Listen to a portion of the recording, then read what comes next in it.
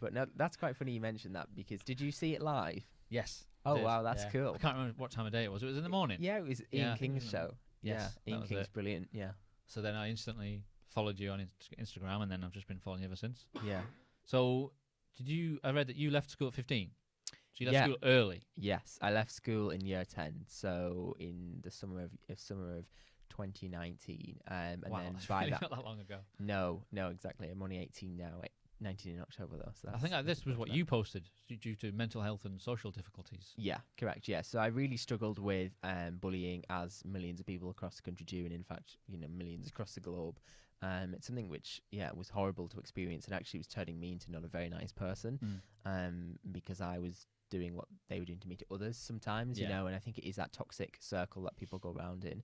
And I just guess I didn't really fit in. I was just in a typical West Cumbrian state school where everybody was used to the lads playing rugby and the girls doing whatever they were doing. It was very stereotypical. And I was just this guy doing something really different, working in the House of Commons and the odd time, and, doing all this work on festivals and freelancing and working for all these cool people. And Usually the bullying comes from jealousy. Usually, yeah. I think also it's when someone's doing something different. And Yeah. yes, that will play into jealousy, but I sometimes I separate the two. But I think younger people don't often know how to sort of vent that. Like they could have given you a pat on the back and congratulated you, but instead, no. Yeah, for sure. So I really, really struggled, and actually it was January and February. My doctor, my GP had signed me off school, and I went back. I think it was the middle of the February, and those kind of next 3-4 months were the worst I ever experienced at school. And I just kind of then become very defiant and said I'm not going back.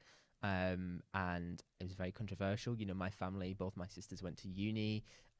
We're not anti-establishment. We're not anti-establishment. It was very abnormal. Dad and mum have never homeschooled anybody. No one in the family ever has. Then we went into a period of doing a bit of homeschooling, and then all of a sudden March 2020 came, and everyone was talking about this thing called COVID. And I'd actually late in 2019, I was offered an apprenticeship in the kind of events and arts world, which was really looking exciting, and it was brilliant. That was then completely off the cards come March 2020. And I think it's important to note I was offered that without a single GCSE, and them knowing that I wouldn't have a single GCSE. Now, I don't want to come on the podcast and talk about how they don't matter, because they certainly still have a place. But I think it's really important to get across just how crucial a portfolio is. And that's what got me that offer. That's what I say to many young people, but also people up here in Cumbria, where the creative world isn't as necessarily as dominant as where it is elsewhere.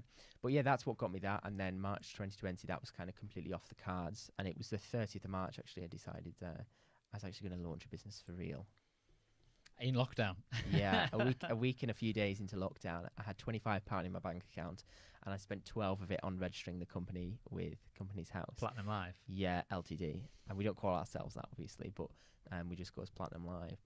And the last 2 years, honestly, we just celebrated our 2 years of trading with a pretty swanky soiree, which I quite like a party, by the way.